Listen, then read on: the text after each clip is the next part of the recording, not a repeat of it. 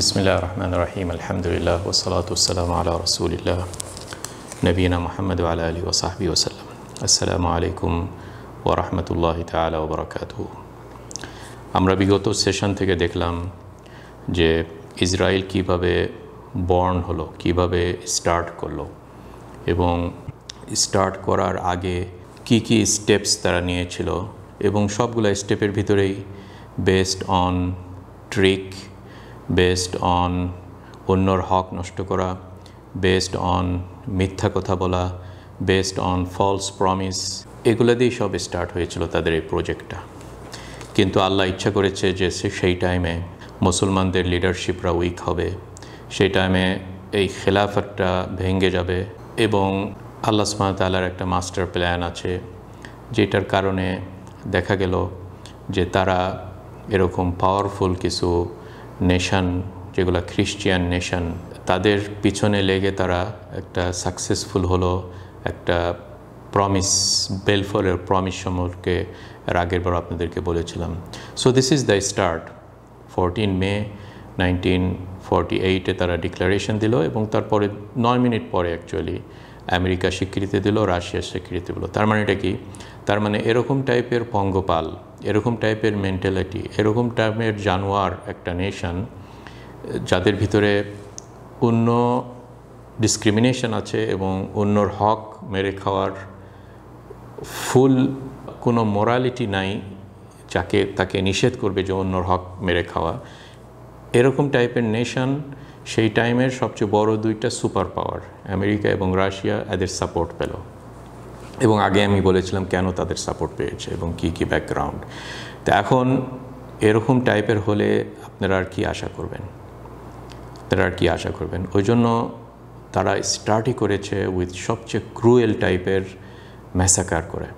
এবং আরবরা এই পিরিয়ডটাকে নাকবা বলে, আর জুইশরা সেম টাইমটাকে বলে এটা তাদের ফাউন্ডেশন ডে এবং তারা এটাকে সেলিব্রেট করে। কাজে এইভাবে স্টার্ট হলো এই প্রজেক্টটা।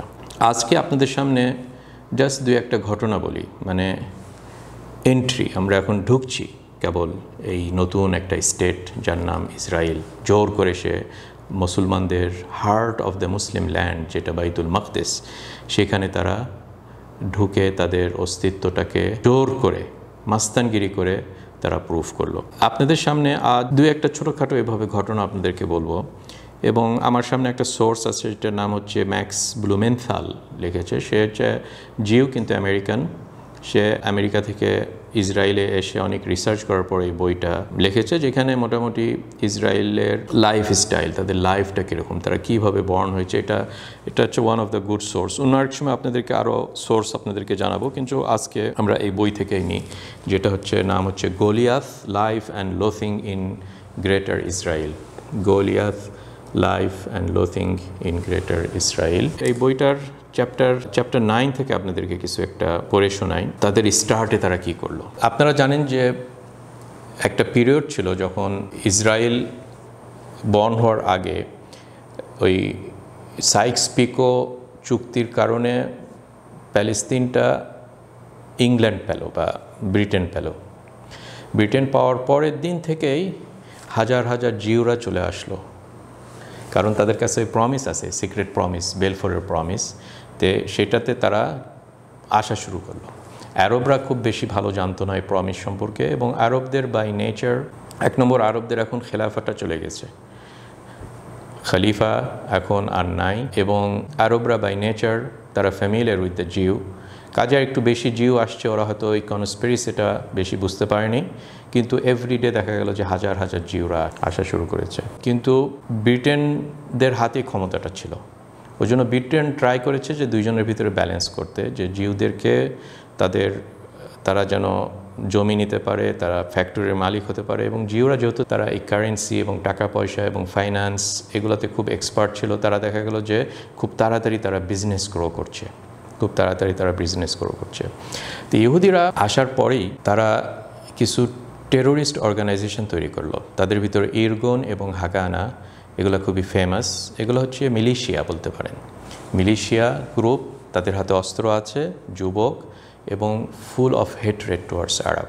এবং তারা মাঝে মধ্যেই এরকম কিছু অপারেশন করতো, একটা ভিলেজে যে ম্যাসাকার করে ছাড়তো। এটা হচ্ছে ইয়ার আগেই, তাদের স্টেটটা ডিক্লারেশন দেওয়ার আগে। এবং এইসব মিলিশিয়া গ্রুপের লিডার্স যারা ছিল তাদের ভিতরে আপনার জেনারেল ইয়াগাল অ্যালোন নাম আছে, তারপরে আপনার ইসহাক রাবিন, জেনারেল ইসহাক রাবিন। এবং রাবিনের নাম শুনলে আপনারা রেকগনাইজ করবেন যে পরবর্তীতে সে ইসরায়েলের প্রাইম মিনিস্টার হয়েছিল। মানে ইসরায়েলদের প্রাইম মিনিস্টার হওয়ার একটা বড় টিকিট, পাশ করার টিকিট, যে একটা ম্যাসাকার সে অলরেডি করে এসেছে। মানে এটা ওদের নোবেল প্রাইজের মতন, যে তুমি প্রাইম মিনিস্টার হতে চাও, আমাদেরকে শো করো যে তুমি কয়টা প্যালেস্তিনিকে মেরেছো, কয়টা ভিলেজকে তুমি রেড করেছো। এগুলো হচ্ছে তাদের নিশানার মতন, যে হ্যাঁ আমার র্যাঙ্ক আছে।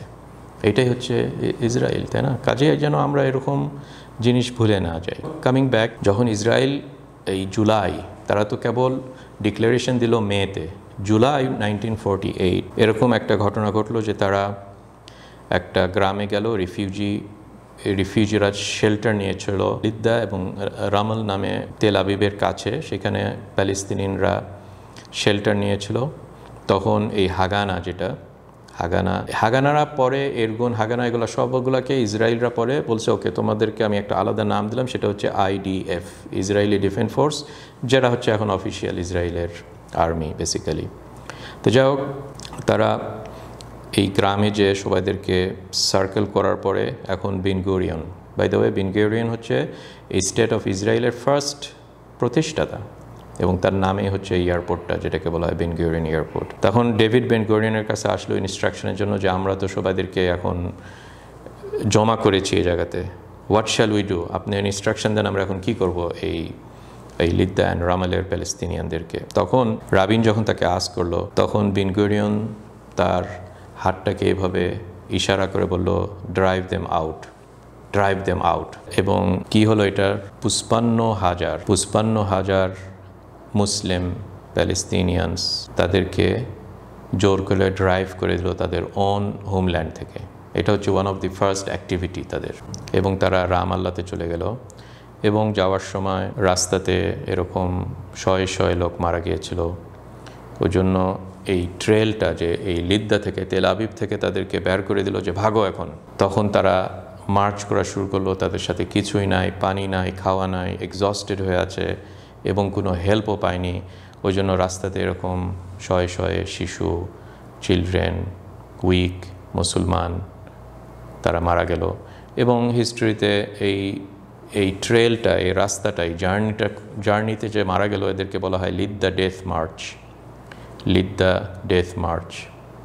এবং আশ্চর্যজনক সিমিলার এরকম টাইপের রেড ইন্ডিয়ানদের সাথেও আমেরিকানরা করেছিল, তাদেরকে এভাবে ড্র্যাগ করে দিয়েছিল। ওই জন্য আমেরিকান ইসরায়েলের হিস্ট্রি খুবই ওয়েল টাইট, যে আমেরিকারা ওইখানে যে রেড ইন্ডিয়ানদের সাথে যেটা করেছে, ইসরায়েলা এরকমই করেছে এবং আরও বেশি করেছে এই প্যালেস্তিনিয়ানদের সাথে। কাজে এখন যখন আপনারা এরকম ঘটনা দেখবেন নিউজে, বর্তমানে এখন আমাদের কারেন্ট সিচুয়েশনে, যে গাজার সিটির 1.1 মিলিয়ন মানে 11 লাখ লোকদেরকে বলছে যে তোমরা শহর ছেড়ে চলে যাও, আমরা এখানে বোম্বিং করব। এটা কি এত ইজি যে একজনকে বলবেন যে শহর ছেড়ে চলে যাও, আমরা এখানে বোম্বিং করব?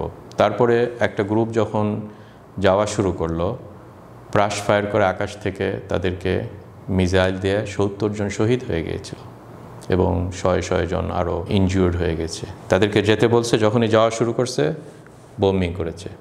তার মানে এটা হচ্ছে তাদেরও আরও ট্রিক ছিল। আবার যখন না যাবে তখন বোম্বিং করে বলবে, ও আমি তোমাদেরকে যেতে বলেছিলাম, যাওনি কেন? মানে এরকমভাবে খেলছে হিউম্যান লাইফ নিয়ে। এটা বর্তমানে কিন্তু আপনি দেখলেন তাদের বিসমিল্লাতে শুরুতেই এরকম টাইপের প্রজেক্ট তারা আগেও করেছে। তার মানে আমি যেটা বলতে চাচ্ছি, যে এরকম ক্যারেক্টার্স যখন তাদেরকে দেওয়া হয়, এটা এই কারণে দেওয়া হয় যে টু প্রুভ যে হিস্ট্রি ইজ রিপিটিং। ওই জন্য আপনারা আশ্চর্যজনক মানে কোরআনিক স্টাইল হয়তো লক্ষ্য করেছেন সূরা বাকারাতে। সূরা বাকারা মানে এটা মদিনা সূরা, এবং মদিনা সূরা মানে রাসূল সাল্লাল্লাহু আলাইহি সাল্লাম অলরেডি ইহুদিদের সাথে ইন্টারাকশন করা শুরু করেছে। মদিনাতে ইহুদিরা আছে। তা আল্লাহ সুবহানাহু ওয়া তাআলা যখন কোরআন শরীফে তাদেরকে ইহুদিদেরকে অ্যাড্রেস করে অনেকগুলো সিরিজ অফ আয়াত নাজিল করেছেন। সেখানে দেখবেন যে আল্লাহ কথোপকথন করছে প্রেজেন্ট টেন্সে তাদের সাথে, ওয়াইদ কাতালতুম নাফসান, আর যখন তোমরা কিল করেছিলে, যখন তোমরা এটা করেছিলে, তখন তারা বলতে পারো হে আল্লাহ আমরা তো করিনি, এটা 2000 বছর আগে, 1000 বছর আগে আমাদের ফোর ফাদাররা করেছিল। না, হ্যাঁ, আল্লাহ এটা বলেনি, আল্লাহ বলছে তাদেরকে অ্যাড্রেস করেছে, তোমরা করেছিলে। কারণ যখন ফোর ফাদাররা কিছু একটা করে এবং তার সন্তানরা 1000 বছর পরেও যদি ওই কাজ থেকে দূরে না থাকে, অথবা ওটাকে প্রাইডফুল মনে করে, অথবা মনে করে ইয়া দ্যাট ওয়াজ কারেক্ট, তাহলে অ্যাজ ইফ যে তোমরা এটা করেছিলে। এটাই কোরআনের স্টাইলের মানে। ওই জন্য অনেক আয়াত এভাবে এসেছে, মদিনা ইহুদিদেরকে অ্যাড্রেস করছে যে তোমরা এটা করেছিলে, কিন্তু আসলে এটা তাদের বাপদাদারা করেছিল অনেক আগে। তো এখন এই নিয়ার হিস্ট্রিতে 48-এ এইসব লিডার্স যারা এরকম টাইপের ম্যাসাকার করেছে এবং পরে জনগণই তাদেরকে ভোট দিয়ে নিয়ে এসেছে এবং তারা প্রাইম মিনিস্টার হয়েছে এবং এখনও এরকম করছে, এগুলো সব কিছু আপনাদেরকে কি ইন্ডিকেট করে? ইন্ডিকেট করে যে ওই দেশে যারা আছে তারা খুব ভালো মতোই খুশি হয়ে আছে, রাজি হয়ে আছে, এবং দে আর হ্যাপি, এবং তারা জানে যে হ্যাঁ মারুক তাদেরকে ইচ্ছা করে। ওই জন্য ইটস নট স্ট্রেঞ্জ, তাই না? ওই জন্য যখন আপনাদেরকে এরকম টাইপের আয়াত পড়ানো হয় কোরআন শরীফের, অনেক সময় এই ঘটনা ঘটার আগে লোকজন বলে এটা হয়তো অন্য সময় ছিল, এত হার্শ আয়াত, এটা কেন এরকম? যখন আল্লাহ সুবহানাহু ওয়া তাআলা যেমন বলছেন সূরা মাইদাতে, লা তাজিদান্না আশাদ্দান নাসি আদাওয়াতান লিল্লাযীনা আমানুল ইয়াহুদা ওয়াল্লাযীনা আশরাকু। হে নবী, হে মুসলমান, তোমরা দেখবে যে তোমাদের সবচেয়ে ডেডলিয়েস্ট এনিমি, সবচেয়ে বেশি তোমাদেরকে হ্যাটরেট করে আল ইয়াহুদ, জিউজ এবং মুশরিকিনরা। এরকম টাইপের ঘটনাতে আমার মনে হয় এগুলা এই আয়াতের তফসির, আল্লাহ সুবহানাহু ওয়া তাআলা এই আয়াতটা বলেছিলেন, এবং এভরিডে দিন দিন এগুলার তফসির আলো ভালো মতো আসছে। যখন আমাদের কাছে এইসব তফসির আসছে, আমরা আলহামদুলিল্লাহ বলছি যে হ্যাঁ আল্লাহ, আমরা এখন এই মানেটা আরও ভালো বুঝলাম, তাই না? কাজেই যেন আমরা এই সব থেকে নিয়ার হিস্ট্রি, কারেন্ট বর্তমান সিচুয়েশান, 1948-এর জুলাইয়ের এই ঘটনা, এগুলো সবগুলো একটা সাইডে আমাদেরকে নিয়ে যাচ্ছে। আরেকটা নাম বলি আপনাদের, মুর্শিদ আয়ানও এরকম একটা কালপ্রিট, এবং তার সিগনেচার হচ্ছে যে একটা চোখ নাই, নষ্ট, এরকম কালো একটা পরে থাকে, পাইরেটসদের মতন। ইহুদি, কিন্তু সে লেবাননে মনে হয় গ্রো আপ করেছে। তারও এরকম টাইপের অ্যাট্রোসিটি আছে। সে 170টা প্যালেস্তিনিয়ান আরবদেরকে আশ্বাস দিয়ে বলল যে তোমরা ওই মসজিদে যেয়ে শেল্টার নাও, বাঁচতে চাও ওই মসজিদ থেকে শেল্টার নাও। তখন দাহমাস নামে একটা মসজিদ ছিল এই রামল শহরে, স্টিল আমরা রামলের কথা বলছি, কারণ এগুলো কিন্তু তেল আবিবের কাছে। তারা যেহেতু তেল আবিবটাকে তাদের সেন্টার বানাতে চাচ্ছে, ওটার আশেপাশে সব সাফ করতে হবে। তো সাফ করার উপায় কি? ওদের ভিতরে যে মাস্তানগিরি করে, টেরোরাইজ করে, ভয় দেখায়, তাহলে ওরা আপন মনেই পালায় চলে যাবে। তো এখন এই পালানোর ঘটনাটা দেখেন। তখন তাদেরকে বললো, 170টা প্যালেস্তিনিয়ানদেরকে বললো যে তোমরা দাহমাস মস্কের যে শেল্টার নাও। তখন যখন ওরা শেল্টার নিল, তখন সেখানে যে তাদেরকে স্লটার করা হলো। এবং জুলাই মাসের ঘটনা কিন্তু এটা বলছি, এর আগেকার ঘটনারই এটা এক্সটেনশন, যে একটা গ্রুপকে এভাবে চলে গেল তারা 55,000, এবং তাদের মধ্যে যারা কিছু ছিল তাদেরকে বলো তোমরা মসজিদে শেল্টার নাও, তাদেরকে ম্যাসাকার করে দিল। এবং জুলাই মাসের গরম তারা আস্তে আস্তে ওইখানে পৌঁছতে থাকলো। তারপর প্রায় 50 জন প্যালেস্তিনিয়ান, তাদের রিলেটিভসরা এসে তারা চেয়েছিল যে অ্যাটলিস্ট তাদেরকে প্রপার ওয়েতে জানাজা পরে কবর দিবে। তখন তারা যখন মসজিদে ঢুকলো, তাদেরকেও মেরে ওইখানে কেবল তারা কবরগুলা খুঁড়ে এখন কবর দিচ্ছিল, ওইখানে তাদেরকে ব্রাশ ফায়ার করে মারলো। সো দিস ইজ, এবং এটা হচ্ছে মুর্শিদ আয়ান, সেও হচ্ছে একটা তাদের অফিসিয়াল। তো এইসব টাইপের লোকদেরকে, ইভেন কিছু নাম আছে যারা এরকম টাইপের অ্যাট্রোসিটি করেছে, সুইডেন গভর্নমেন্ট তাদেরকে নোবেল প্রাইজও পেয়েছে, তাই না? তো এইটা যদি ওয়েস্টার্ন সিভিলাইজেশন হয়ে থাকে, তাহলে তারা যেন এই ওয়ার্ড সিভিলাইজেশন ইউজ না করে। তো এই অপারেশনটার একটা নামও আছে, অপারেশন ড্যানি বলে। আপনারা হিস্ট্রিতে এগুলো খুঁজে পাবেন, যেটা লিদ্দা অ্যান্ড রামাল। কাজেই এইটাই ছিল স্টার্ট অফ ইসরায়েল এবং স্টার্ট অফ তাদের ক্যাপিটাল তেল আবিব, এই লিদ্দা এবং রামাল। এবং এই জায়গাতে তারা কি করলো, বেসিক্যালি এই জায়গাতে বসবাস ছিল, ভিলেজার্স ছিল, মুসলমানরা বাস করতো। সেখানে এইসব টেরোরিজম করার পরে 55,000-দেরকে তাড়াই দেওয়ার পরে মসজিদে বুলডোজার দিয়ে ভেঙে পুরা মাটিটাকে সাফাই করে সেখানে তারা তাদের এয়ারপোর্টটা তৈরি করলো, এবং এটাই হচ্ছে তেল আবিব এবং ওটার আশেপাশের এরিয়া যেখানে লিদ্দা অ্যান্ড রামেল ছিল, এবং এই এয়ারপোর্টটার নাম দিল তারা Ben Gurion international airport, Ben Gurion international airport. তো এটা জাস্ট একটা ছোট্ট একটা এক্সাম্পল আপনাদেরকে দিলাম, কিন্তু বেসিক্যালি তাদের লাইফে ছোট একটা জাস্ট তাদের যে এই অ্যাট্রোসিটিসগুলো করেছে এটা জাস্ট একটা এক্সাম্পল শুরু করলাম, এবং এরকম তারা অনেক করেছে।